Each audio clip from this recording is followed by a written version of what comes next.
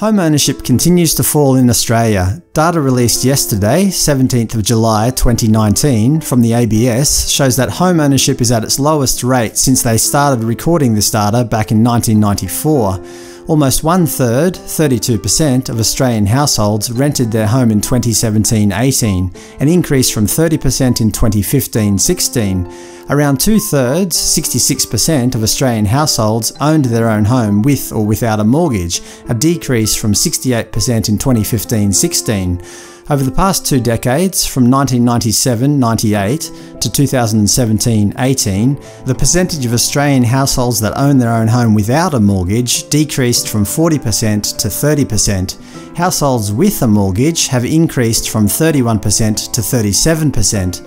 The percentage of households that rent their home from a private landlord increased from 20% to 27%, whereas the percentage of those that rent from a state or territory housing authority has halved, falling from 6% to 3%.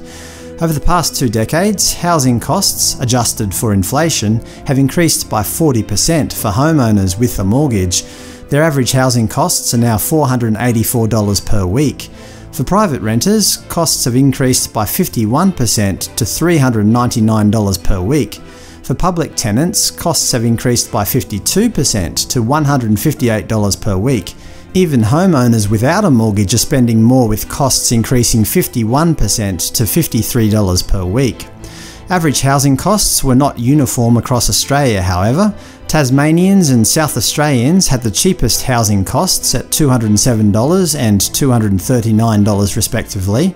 The most expensive parts of Australia were the 2 territories, with the Northern Territory being the most expensive at $394 and the ACT coming in second at $337. 1 in 5, 20%, of Australian households owned a residential property other than their usual residence in 2017-18.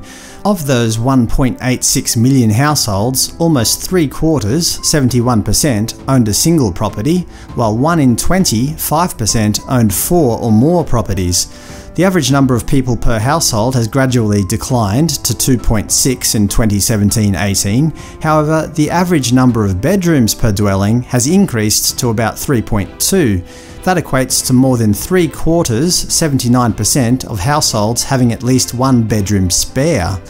Anyway, that's the key housing data coming out of the ABS. In conclusion, home ownership is falling, renting is increasing, the number of households with a mortgage is going up, housing costs are rising for all tenure types, adjusted for inflation, the number of people per household is falling, and our houses are getting bigger. More debt, more renters, more costs. What's not to love about the housing market in Australia?